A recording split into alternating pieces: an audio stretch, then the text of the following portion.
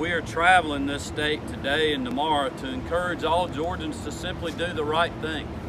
We know what works. We're asking you to continue to practice it.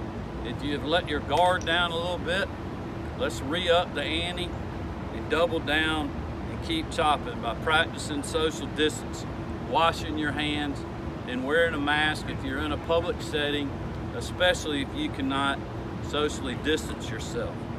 These actions can help end this pandemic and continue our recovery in this state.